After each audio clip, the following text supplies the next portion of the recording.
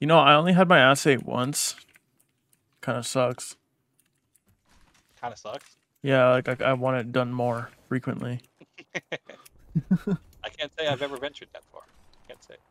I had someone try to creep a pinky in, and you know, Uh, it just was not. It just wasn't my cup of tea. I had someone not creep it in.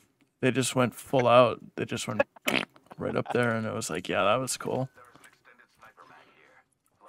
It hurt too. Fucking bony ass fingers. God, she was so skinny, and like literally her fingers were just straight bones. There was nothing else on there. It was just bones.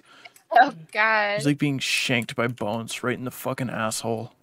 Then she jiggled it around a little bit. It was awful. I felt like I was in prison or something.